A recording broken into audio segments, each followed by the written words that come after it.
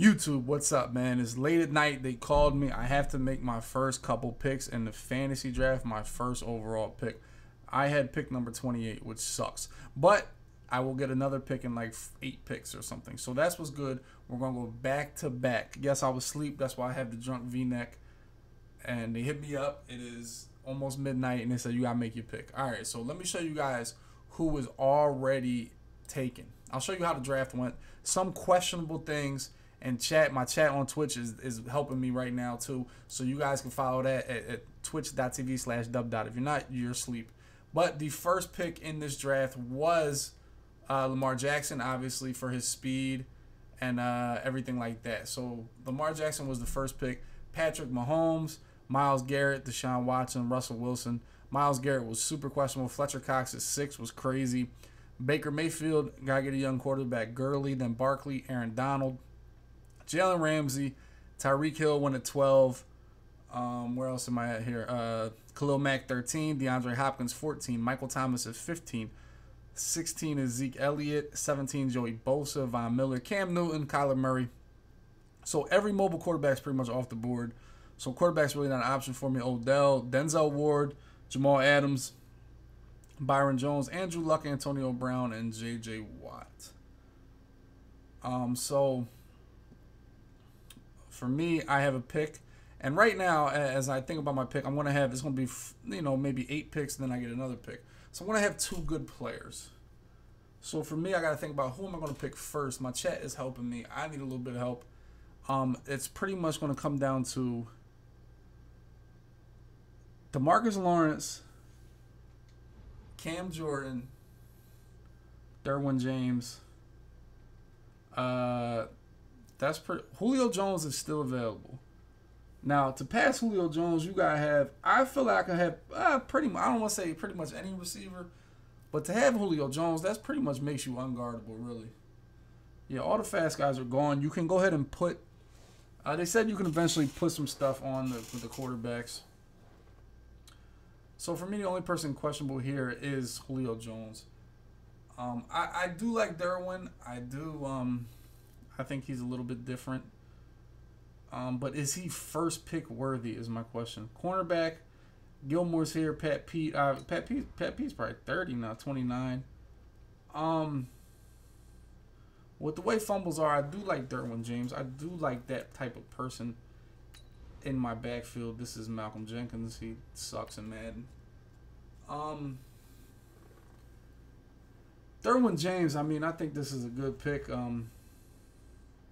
To be, how old is he? 23 years old. He's a superstar. Earns superstar end zone abilities. That's a pretty crazy pick. I mean, I guess Dan Harrison Smith been in the league a long time.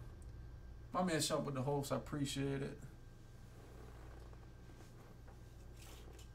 Derwin would say, you think Derwin's going to... I'll tell you this. I would assume...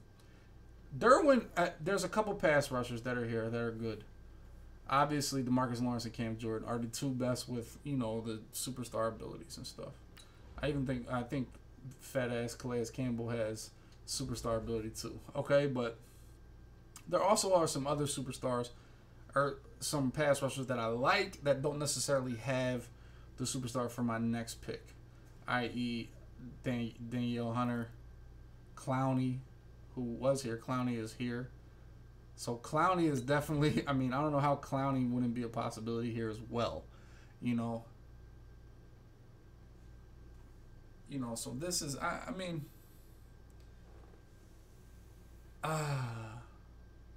so it's a tough decision ultimately for me.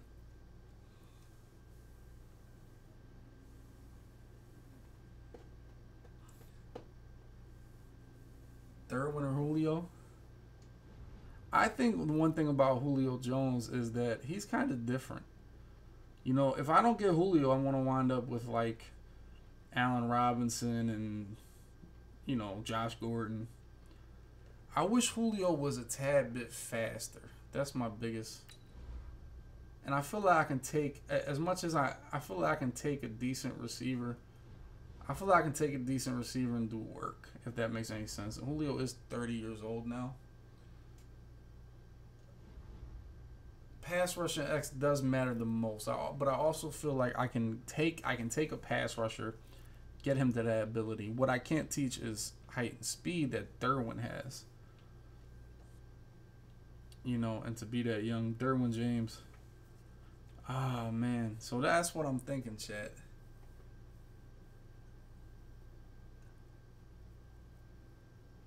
Pass rush is always important. It always is. I do like Eddie Jackson too, man. I don't know why I like Eddie Jackson, but I like Eddie. Not for this pick, but maybe like, dude, he's a monster. You know, to be able to pop, have zone, and play rec like that, like dude is tough. But like I said, that's damn sure not this pick. Pick Derwin. Julio's gonna be gone. Hopefully, I can come back and grab a Slay or a Kyle Fuller or even a Pat Pete on my next pick. I could be able to get Pat Pete, or I go with the pass rusher, honestly. Yeah, I think we go ahead and grab Derwin. Is he going to change the game that much more than, say... Yeah. All right, well, we're going to grab Derwin James. You know we like to play physical football.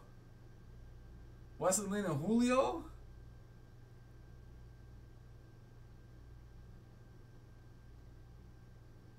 Or you think Julio? You think go Who Jones?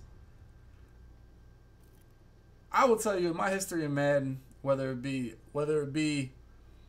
my history be draft champion live events, whether it be building a team, whether it be salary cap. When I relied on the D-line, I lost.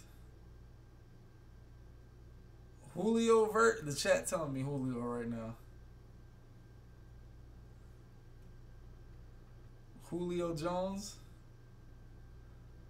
I don't want D-line. The routes don't mean that much to me. They don't. I mean, dude, like the routes don't mean that much to me. But man,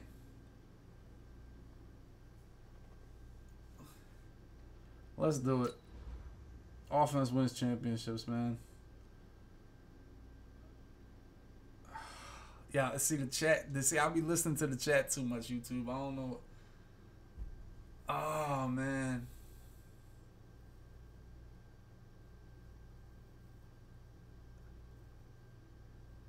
It says physical on the archetype physical. Okay. Archetype physical. Let's do it.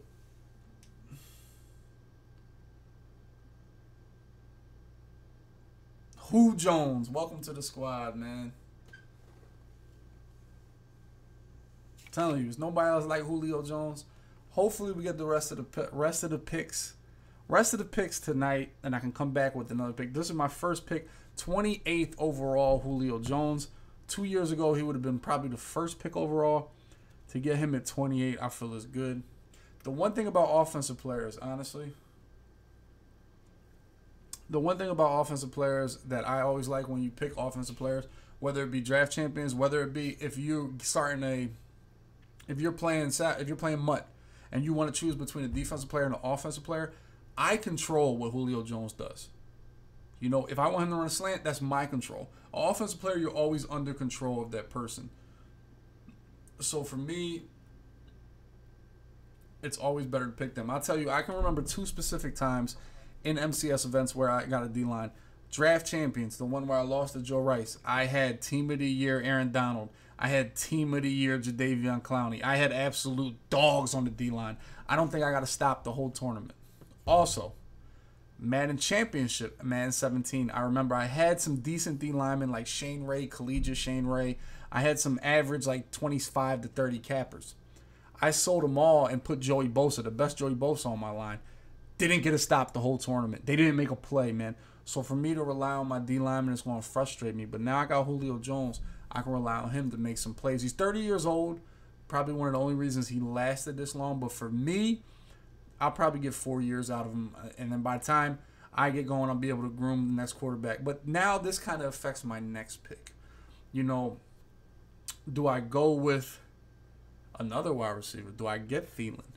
Do I get a Marquise Goodwin? Do I get a burner? What do I do after this? Or do I have to say, now I got an offense, now let's go defense? Because after my next pick, there's going to be tons of people left, or it's going to be tons of picks before my next pick. So I'm going to have these 2 picks and then pretty much nobody else. So let's think about what my next pick could be. And I'll tell you what, I have an idea, but tune into the next video so you see who my second pick is going to be.